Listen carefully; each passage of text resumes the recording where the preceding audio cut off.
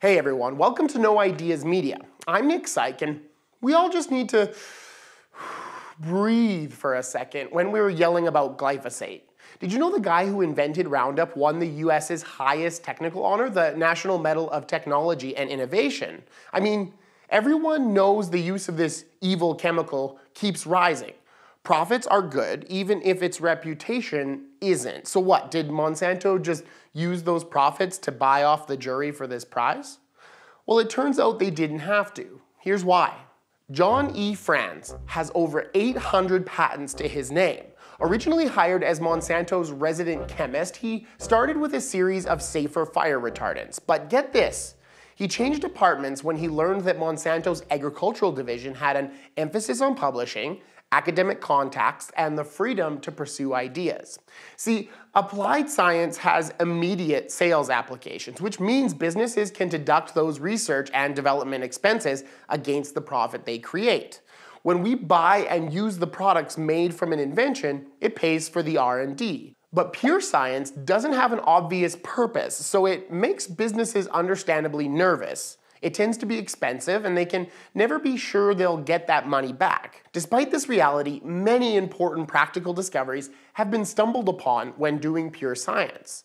Franz respected the company's need to make a profit to pay his salary so he could pay his mortgage, but he had great big ideas, and he wanted to work in one of those rare corporations that also respects the value of pure science.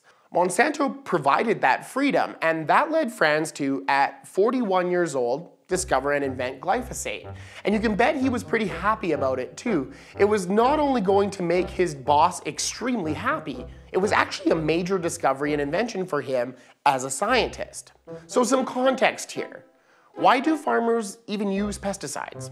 Well, for the same reason that plants make their own. Remember, nature's not peaceful, it's a daily war for survival. Bugs and diseases don't read stop signs or stop at fence lines. Organic farmers and conventional farmers know that without pesticides, plants have fewer defenses against the competing species that will consume them. A good example in nature is magic mushrooms.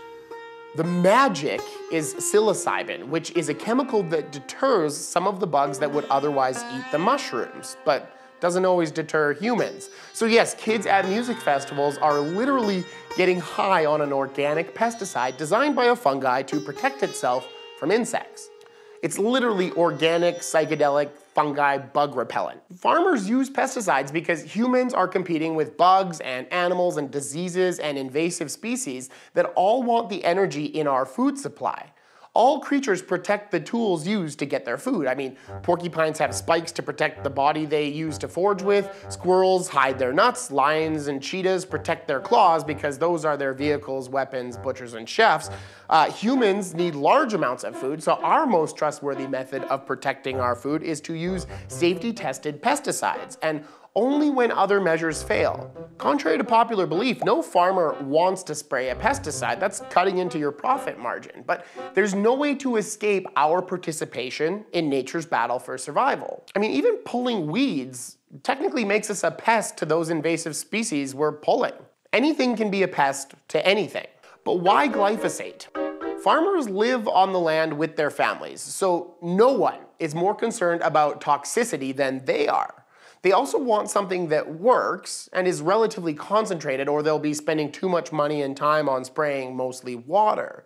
To sell product, Monsanto, Syngenta, Dow DuPont, BASF, and Bayer are all competing by trying to better each other's products in terms of safety and cost to benefit ratios. The winning products are the ones that combine safety, efficacy, and cost effectiveness, because an incorporated family farm is still someone's home, while also being an important small business whose products literally feed the world. It's a balancing act, and unsafe, poorly performing, overly expensive pesticides would throw that balance off entirely. So if a farmer is looking for a safe, effective, and cheap pesticide, they might turn to something like copper sulfate. Copper sulfate is one of the more popular pesticides still used in organic farming, and it has an LD50 of 30 milligrams per kilogram. Little side note, LD50 means lethal dose for 50% of the population. It's a way that we measure toxicities. So if you ingested 30 milligrams per kilogram of your weight, you would have a 50-50% chance of dying. That's still a relatively large amount, so it's still extremely safe. You'd need to get a lot of it every day to get sick. But comparatively, glyphosate is quick to biodegrade, it doesn't bioaccumulate, and its LD50 is like 5,600 milligrams per kilogram. It's safer and it's more effective. That's how you sell a lot of pesticide. No need to buy anyone off, you just show that it works better. And in the end, the answer for glyphosate's huge sales are entirely logical. It's simply a reflection of the fact that it is safer than almost every organic or synthetic pesticide used before its invention. My parents' generation were dealing with much worse chemicals to do the same job.